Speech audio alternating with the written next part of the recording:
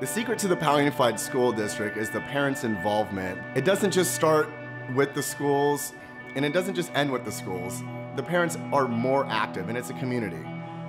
Del Norte High School graduation was a little different this year because it's been affected by COVID-19. Serving that community, selling homes in the Del Sur and Forest Ranch area, I decided that I need to get involved in the community. And initially, my intention was to take some photos, observe, and create a story about what it was like to not do a traditional graduation. The last 3 months of their school year has been canceled, and a lot of them are not going to be able to get that experience that maybe some of their older siblings or relatives have experienced when traditional graduations have gone on. That's when I saw the community come together and say, nope, not on our watch. Take a look at their story. March 13th when they said, okay, we're going to take the next week off, and then it just kind of continued, and then it was till the end of the year. There's so many firsts and lasts that they didn't get to do. They didn't get to hang out with their friends. So the last day that they saw each other as a collective group was the day they walked out going, yippee, we're out of school for a week because there's this virus thing going around called COVID-19. And it just never came back together. And then it just kept one hit after the other. And this, I think, is just so tough for these kids because even though everybody's in it together, every family had different rules about, you know, are you getting together with that family or those kids? You know, some families were like, you're not getting together with anybody. You know, we're at home under lockdown. And then there were some families that, you know, their kids were getting together all the time. And it was just, you know, a strange time, I think, for everybody. But I do feel bad for them. I feel bad for everybody that is graduating this year because they've all had something that was so special taken away from them. Like you go through your whole life as a kid for this moment to do senior cut day, senior breakfast, senior horizon, senior awards night, senior prom, grad night. There's so many firsts and lasts that they didn't get to do. When I heard about how the district was going to be celebrating the kids, you know, how their graduation was going to happen, it made me sad because I've been to every graduation except for the first year because I was on the PTA, pretty active on that, and we always sold waters at the graduations. It was one of our big fundraisers. So this was the first year that we actually didn't have to come and work, and it kind of made me sad because I still know kids and their parents that, you know, were graduated. I raised my kids here, and then when my youngest graduated, I relocated someplace else not that far away, but this is still my community. They've always supported me and my children, and I wanted to come back and support these kids who kind of got a bum situation because of COVID. I had no idea what to expect. I didn't know if it was going to be a line down the street or what was going to happen. And then my son actually told me, because I ran it by him first. I go, well, do you think it's dorky that I'm going to do this? And he said, no, I think it's cool, but are you going to be the only one out there? And I said, well, right now it's just me. And this was like a week before. I go, right now it's just me. I haven't really put it out there yet. And he goes, well, I think you should get some friends. I'm friends with Judy, and I've taught 27 years in this district, 34 years total, and seeing how much it meant to each and every one of the kids at the middle school that we as teachers were there and parents, and I thought, you know what, I'll go cheer on the kids at Del Norte because many of the kids I know, and I found out where a lot of my past students and kids that weren't even in my class, but I know where they're going to college, and you know, it's just a neat thing to see that them being successful and moving on.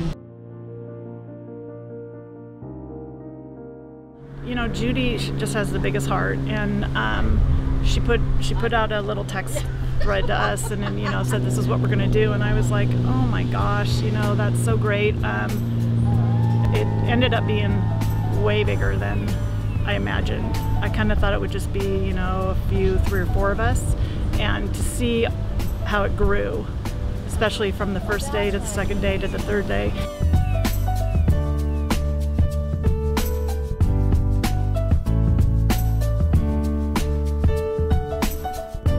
It was really funny because some of them were so embarrassed, especially for me, because I'm kind of, you know, that person that gets really annoying. Anyways, and they're like, they don't want to look, but then they turn the corner and they're embarrassed and they're smiling. I think it really made them feel like they were being celebrated because they thought they were going to get in a car, drive up, get out with a mask on, be handed their diploma with no one watching, just whoever they could fit in their car or their chase car. And I think them seeing that there were other people that came out to support them even made the experience for them even better. So, like, every kid who came through here was your kid. And even if you don't have a kid here, you cheered for them thinking it was your kid, and knowing what these kids have gone through for the last 3 months. Every single thing that they have aspired to do in their senior year was taken away. So this final hurrah of graduation, which most of the kids were like, this is going to be really lame, turned out to really be a special time for everybody, for the parents, for the kids, for the community. As you saw, it was not just about us. It was about Judy putting together her street corner, which we all know this corner, and Judy's been living on this corner here by Del Norte for as long as the school's been around.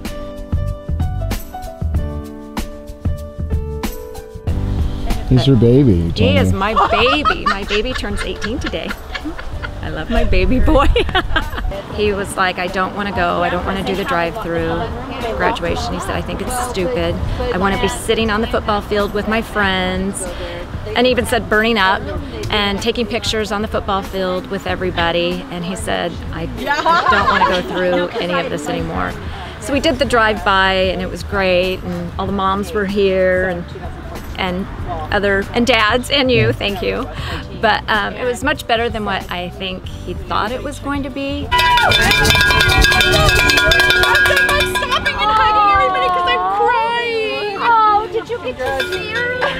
I did. Oh my God. Britt, I'm so sad. You did get to okay, don't get me going. Yeah, we were following. We were following. Okay, but you were. We had the camera and everything. And hi, Jake. Hi.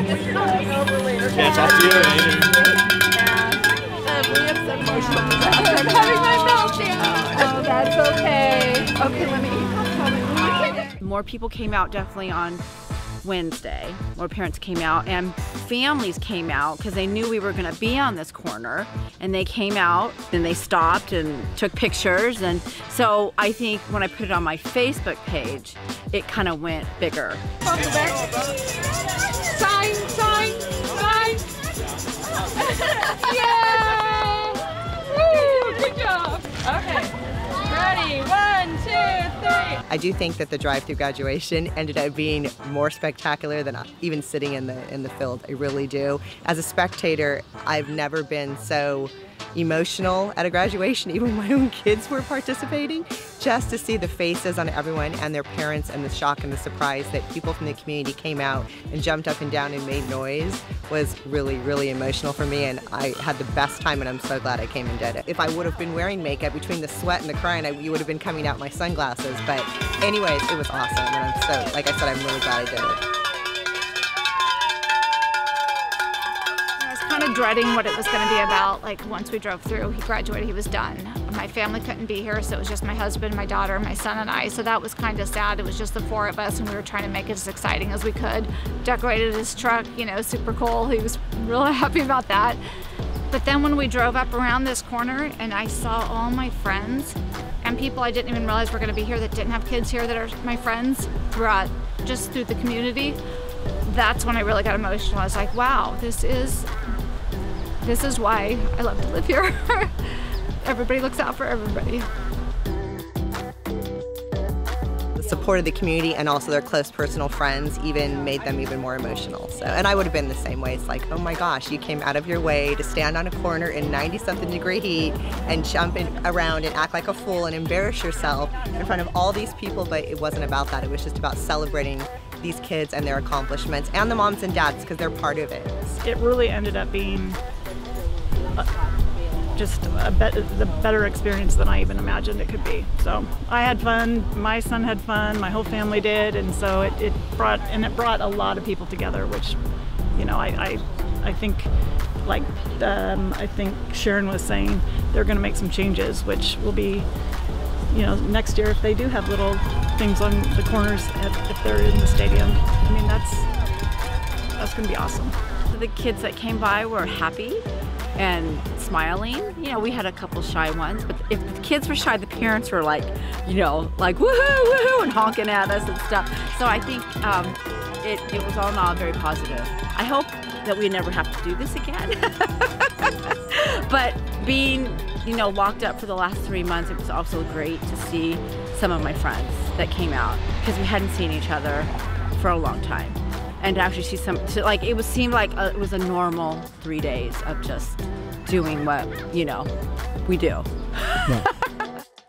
I can speak to a lot of these women are PTA moms that are very involved in volunteering in the classroom, all the way up from kindergarten on all the way through high school. We're very involved in participating with the schools, and a lot of us moved here right when this was a new community and the schools were opening up and there was no books in the library, and a lot of these women really worked hard to put books in the library, get the things that we needed as teachers in order to do our jobs as best as we can. And so you're looking at the women that really made these schools what they are as well too, because they worked hard to put a lot into it. The secret to the Powell Unified School District is the parents' involvement. It doesn't just start with the schools, and it doesn't just end with the schools. The parents are more active, and it's a community.